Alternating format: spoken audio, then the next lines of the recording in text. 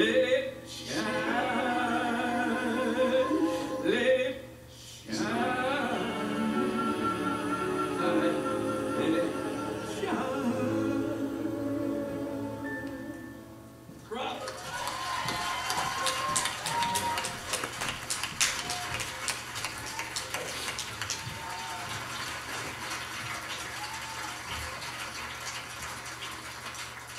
Sounded good, thank you. Those are my cousins. My father's name is Holmes, and they were born in Birmingham, Alabama, so was I. And I figured there only had to have been one family that was Holmes. Maybe distant, but I don't care, I adopted them. They are my cousins, Wendell, Sherman, and Popsy, the Holmes brothers. Thank you.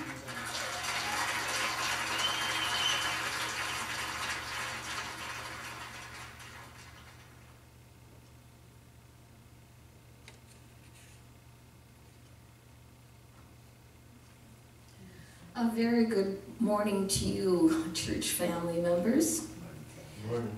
Our scripture today is from Mark 4, 1 through 20. But before we hear the word, let us pray. Beloved God, open our hearts to your healing word, our minds to your informing word, our souls to your renewing word.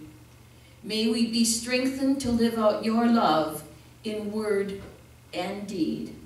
Amen. Again, he began to teach beside the sea. Such a very loud crowd gathered around him that he got into a boat on the sea and sat there, while the whole crowd was beside the sea on the land. He began to teach them many things in parables. And in his teachings he said to them, "Listen, a sower went out to sow, and as he sowed, some seeds fell on the path, and the birds came and ate it up. Other seed fell on rocky ground where it did not have much soil, and it sprang up quickly since it had no depth of soil. And when the sun rose, it was scorched, and since it had no root, it withered away. Other seed fell among thorns, and the thorns grew up and choked it, and it yielded no grain. Other seed fell into good soil and brought forth grain, growing up and increasing, and yielding 30 and 60 and 100-fold. And he said, let anyone with ears to hear listen. When he was alone, those who were around him, along with the 12, asked him about the parables. And he said to them, to you has been given the secret of the kingdom of God. But for those outside, everything comes in parables, in order that they may indeed look, but not perceive, and may indeed listen, but not understand, so that they may not turn again and be forgiven. And he said to them, do you not understand this parable? Then how will you understand all the parables? The sower sows the word. These are the ones on the path where the word is sown. When they hear, Satan immediately comes and takes away the word that is sown in them. And these are the ones sown on rocky ground. When they hear the word, they immediately receive it with joy. But they have no root, and endure only for a while. Then, when trouble or persecution arises on account of the word, immediately they fall away. And others are those sown among the thorns. These are the ones who hear the word, but the cares of the world and the lure of wealth and the desire for other things come in and choke the word, and it yields nothing. And these are the ones sown on the good soil. They hear the word and accept it, and bear fruit 30 and 60 and 100-fold. This is the word of the Lord.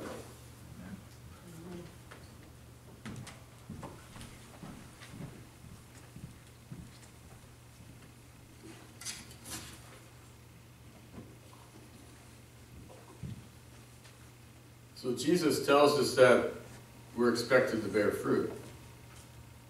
So what does that mean, and how can we do it so that we honor his desire in our lives on this particular matter? Back in the 70s, a man and his wife were driving through Cape Cod when they spotted a field loaded with blueberries all over the place.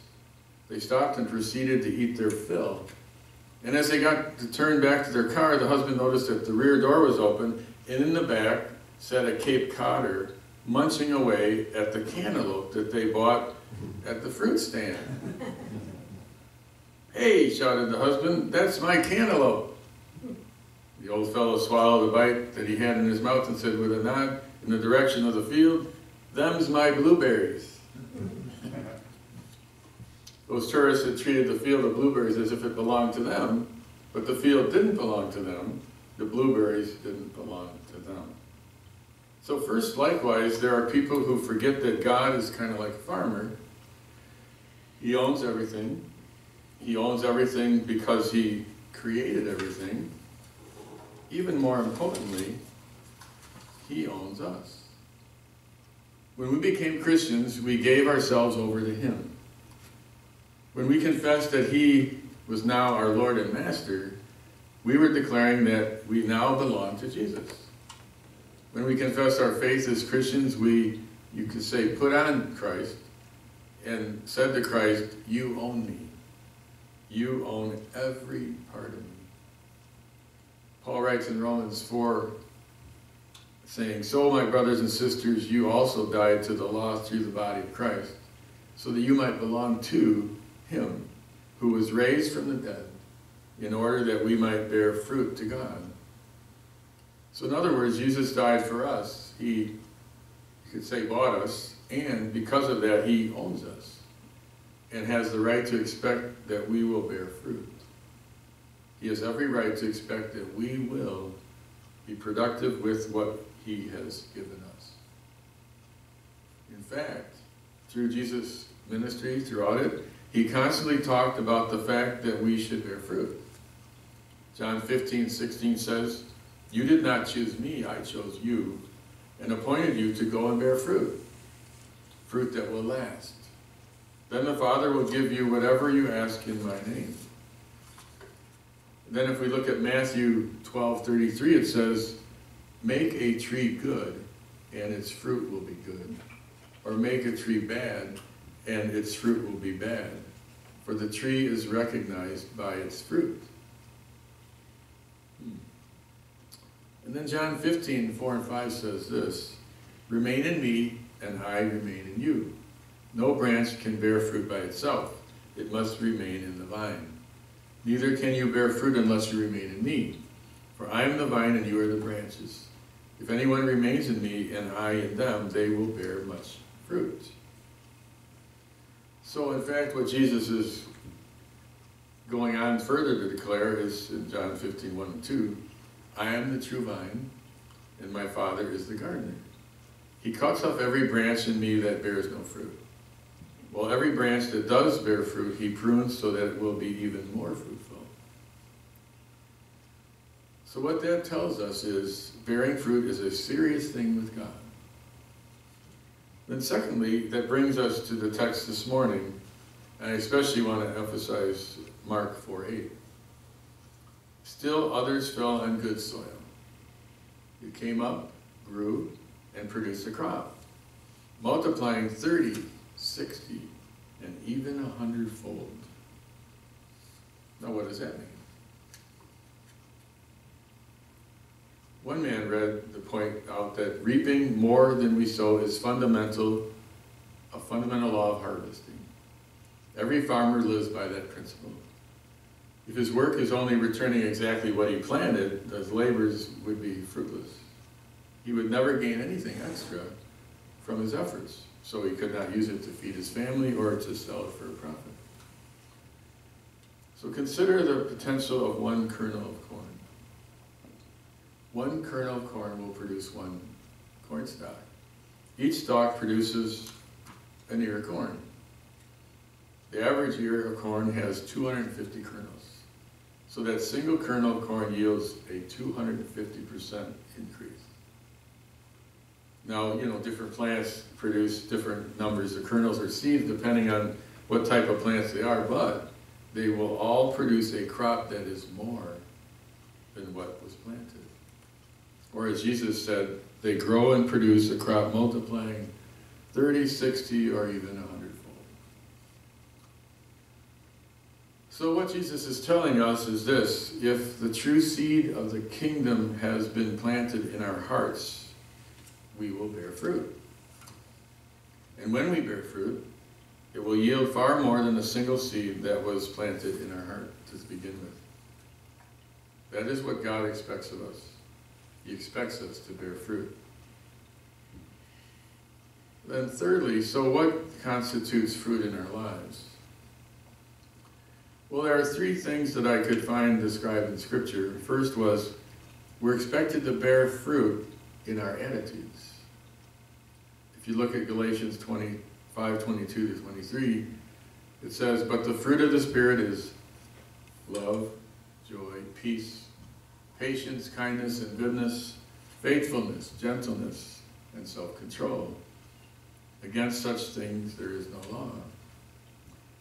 Then if you look a little more understanding about fruit of the Spirit by what's contrasted with in Galatians 5:14-21, Paul implied that the Galatian church had people that were too happy with each other. I thought that was interesting. But it summed up the entire law in a single command: love your neighbor as yourself, right? If you keep on biting and devouring each other, watch out, or you will be destroyed by each other. The contrast, I guess. The acts of the sinful nature are obvious: immorality, purity, wickedness, idolatry, witchcraft, hatred, discord, jealousy, fits of rage, selfish ambition, dissensions, factions, envy, drunkenness, wild partying, and the like. I warn you, as I did before, that those who live like this will not inherit the kingdom of God.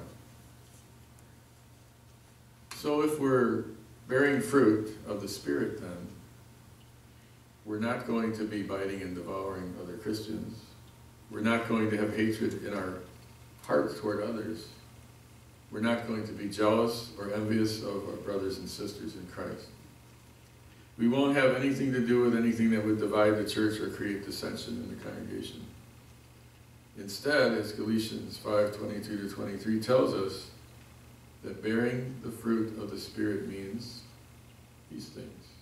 We're going to seek to create an atmosphere of love around ourselves. We're going to work to create an atmosphere of joy in the church. We'll be a peacemaker when people are mad at each other. We'll have patience with others that are hard to get along with.